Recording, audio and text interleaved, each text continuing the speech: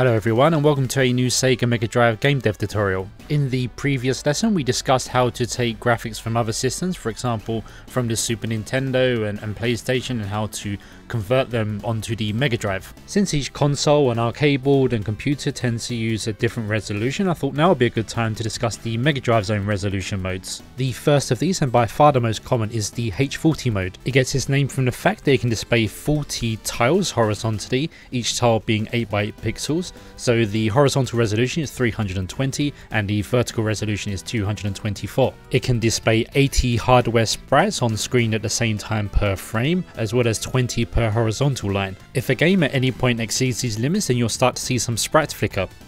The second type of resolution the Mega Drive can display is the H32 mode, which can display 32 tiles horizontally. That gives a screen width of 256 pixels and it can display 64 sprites per frame or 16 per horizontal line. Implementing this at a very basic level within SGDK is actually very straightforward, so before we get into why you would choose one resolution mode over the other, let's go to the programming side first. If you don't specify to SGDK which horizontal mode you want to use, then it will simply default to H40 mode. If you wanted to use H32 mode instead to make 256 horizontal pixels, then we're going to have to tell it to do that.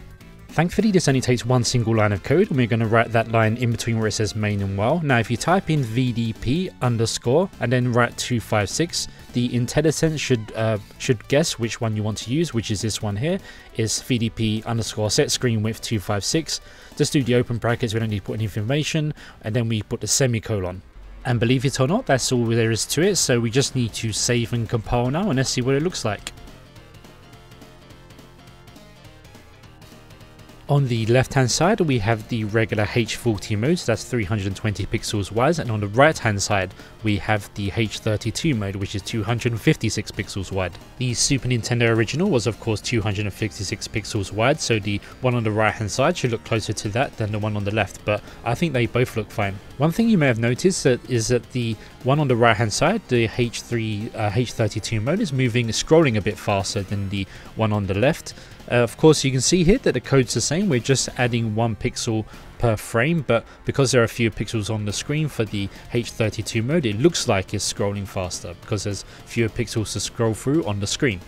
We can also specifically tell SGDK to use the H40 mode, so we simply say VDP underscore set screen width 320, open brackets again, and the semicolon. Now you may be wondering what's the point of this, since the SGDK will automatically default to H40 mode if you don't put anything in. Well, the point is you can actually change resolutions throughout your game. So for example, some games such as Golden Axe, the main title screen will be in low resolution mode, the H32 mode, whereas the game itself is in the higher resolution H40 mode. If I were to guess why they chose the low resolution mode for the title screen, I would probably say that they maybe want to save some ROM space, because after all, if you fill a screen with tiles in the lower resolution mode, you need fewer tiles in the higher resolution mode.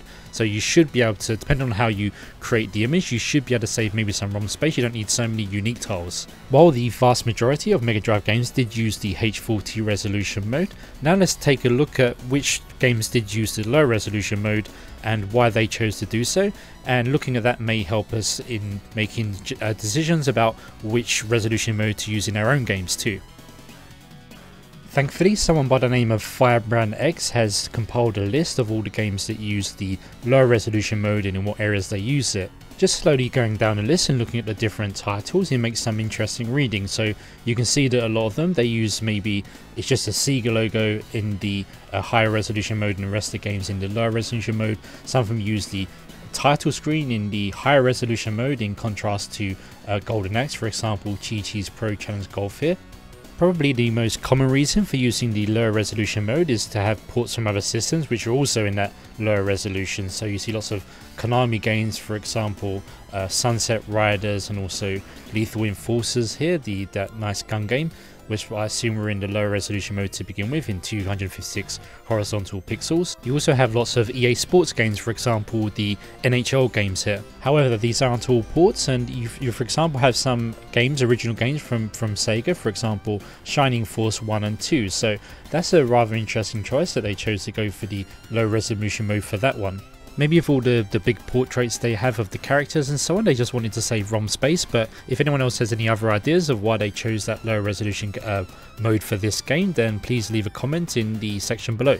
If we head back to the list, we can see Virtua Racing. Now, I'm not sure what the case was with this particular game since it used the SVP chip, but for any game which uses 3D on the Mega Drive, you're probably going to be, the graphics are going to be rendered probably on the CPU, probably going to use software rendering rather than the traditional tile system that the hardware has. So in those particular circumstances, using the lower resolution might take some load off the CPU as you have fewer pixels on the screen to render.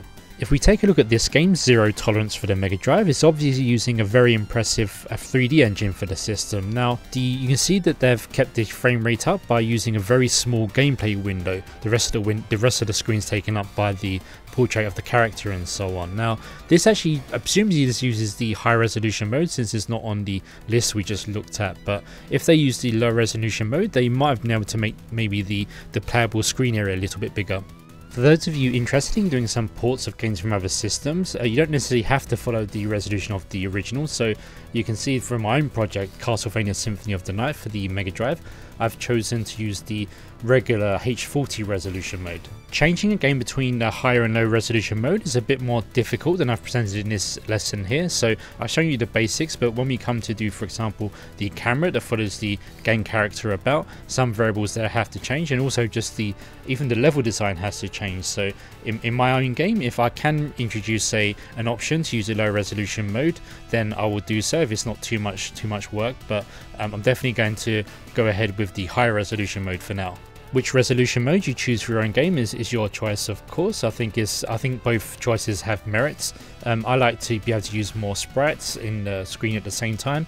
Plus, I quite like the way it looks. For example, Castlevania here, I think the graphical assets transfer well to the higher resolution mode, and this also gives people the option of playing the game in almost like a widescreen mode. So, like many people, I generally don't like to stretch any Mega Drive games to fit a widescreen aspect ratio, but in this case, because I'm using the higher resolution mode with the original assets, when you do stretch it to either fit an emulator on a screen on emulator or a widescreen CRT, the results look pretty good because it looks more similar to the PlayStation original. But of course, you also get the added benefit of being able to see more of the screen. The choice of which resolution mode to use becomes even more complex when you're dealing with a different console. For example, the Game Boy Advance here, which has a resolution of 240 by 160 pixels. The footage you're seeing here is Aria of Sorrow playing on the Mega Drive. It's not by me, it's by a long-term viewer of the channel called Daniel, and I'll link his channel in the description so you can have a look at his other projects too. If you look closely at some of the graphics and the level design for Aria of Sorrow, you can see that it presents some challenges to converting it to the Mega Drive. So the height of this section, for example, is 160 pixels, but of course the Mega Drive, the vertical resolution is 224. So you either have these black bars at the top or bottom, or maybe you can stretch the image, or you have to redraw it, but redrawing is more difficult. And while we're at it, let's take a look at the colors as well. So as you can see, there's going to be a big challenge with this game in terms of making the colors fit the Mega Drive color palette, both in terms of the color depth as well as the number of colors on screen at the same time.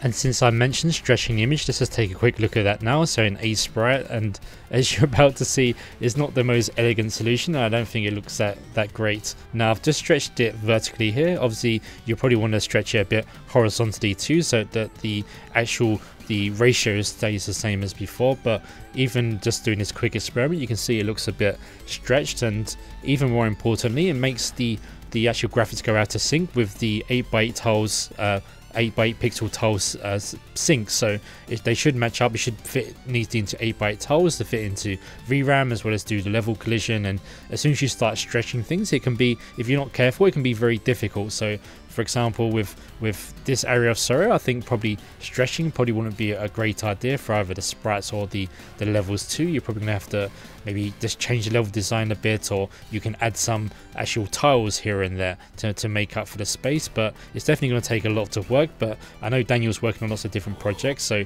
don't put pressure on him. He's not working full time on this particular project. It's just some fun experimentation.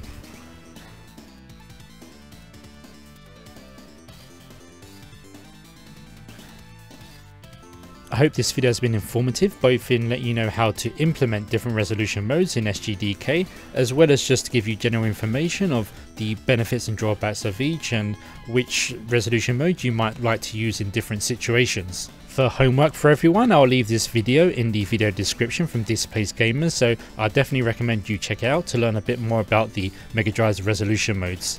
Okay, so I think that just about wraps things up for this video. Thank you so much for watching. If you're interested in this kind of content, then please subscribe to the channel. I'm interested in this. And if you want to support the channel further, I have a Patreon account. You won't go unrewarded. And until next time, farewell.